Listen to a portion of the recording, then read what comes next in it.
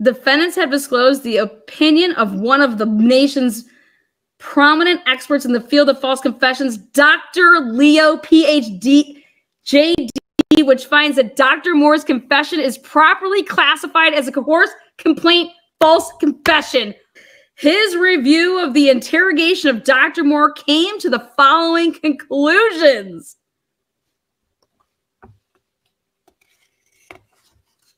One, Daniel Moore's interrogation induced confession statement is almost certainly, if not certainly, false.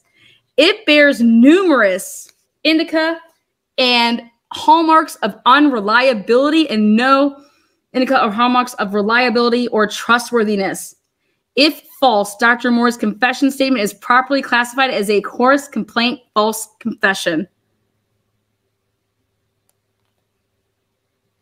Number two, Bonner's Ferry Assistant Chief Ryan and Idaho State Police Detectives Van Leuven and Tolson's interrogation of Daniel Moore on August 27, 2020 that led to his confession statements is consistent with the empirical social science research on the types of interrogation techniques, methods, and practices that explain how and why innocent individuals are often moved to make and or agree to false, unreliable confessions. There's 9. Assistant Chief Ryan and Detectives Van Leuven and Tolson's interrogation of Daniel Moore on August 27, 2020 was psychologically coercive. It involved the use of psychologically coercive interrogation techniques, methods, and strategies that have been shown to cause suspects to perceive that they have no meaningful choice but to comply with the demands and requests of their interrogators, and thus led to involuntary confessions. Assistant Chief Ryan's and Detective Van Leuven and Tolson's interrogation of Daniel Moore on August 27, 2020 was guilt, presumptive, confirmatory, and confession-driven. The interrogation was structured to break down Dr. Moore's denials of guilt and to incriminate him by pressuring and persuading him to agree with and admit to the investigators' pre-existing and non-evidence-based speculation that he killed Brian Drake. The investigators' guilt presumptive interrogation was not structured to assess the reliability of any information the investigators learned from Dr. Moore, but to confirm their pre-existing theories. Dr. Leo, Callie, Dr. Richard Leo, right? Leo is internationally recognized for his pioneering empirical research on police interrogation practices, the impact of Miranda. Number 5, Assistant Chief Ryan and Detective Van Leuven and Tolson's interrogation of Daniel Moore on August 27, 2020 involved the use of psychological interrogation techniques, methods, and strategies that have been shown by social science research to increase the risk of eliciting false and unreliable statements, admissions, and or confessions, which are known as situational risk factors, when misapplied to the innocent.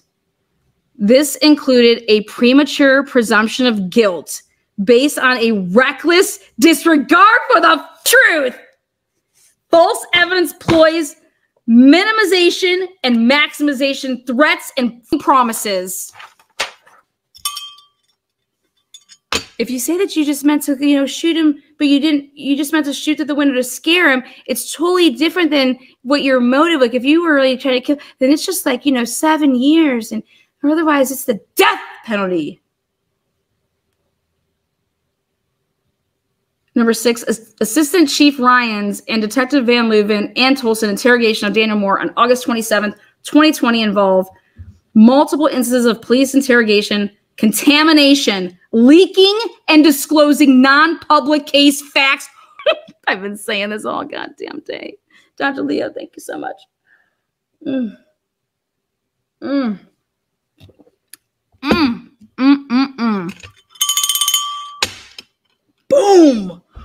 Oh. Leaking and disclosing non-public case facts and police interrogation scripting, pressuring and persuading the suspect to accept the police narrative of how and why the alleged crime occurred.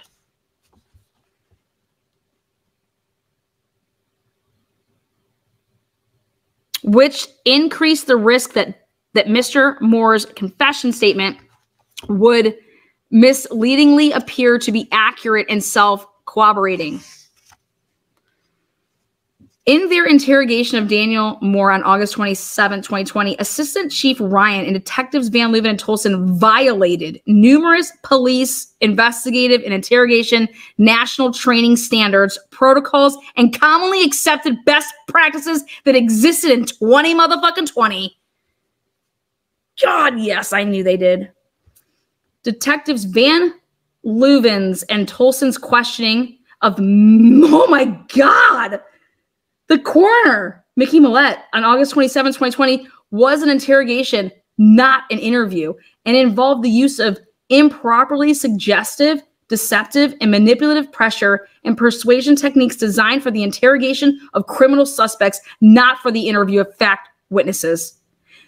These techniques included accusations of lying, attacks on denials, false evidence ploys, minimization, and implicit threats. In their interrogation of Mickey Millett on August 27, 2020, Detectives Van Leuven and Tolson used psychologically coercive interrogation techniques for the purposes of eliciting third-party testimony, evidence to incriminate and fabricate a case against Daniel Lee Moore to get the alibi witness to flip that fit their factually unsupported, preconceived assumptions about the murder of Brian Drake. The investigators' interrogation of Mickey Millett was an attempt to pressure and persuade Mickey Millett to regurgitate the investigators' pre-existing theory of the crime rather than attempt to find the truth. Further, Dr. Moore's alibi witness, former Boundary County Coroner Mick Millett, will testify that Dr. Moore was with him at the time of Brian Drake's murder. Jennifer Drake failed to post any reference to Dr. Moore's alibi, let alone the decisions by Judge Buchanan finding that the law enforcement agencies had violated Dr. Moore's rights, engaged in coercive tactics to extract a confession, and failed to establish the probable cause necessary to proceed with their criminal charges against him. What do you guys think so far? You guys think, I mean, he is like one of the best false confession experts in the country.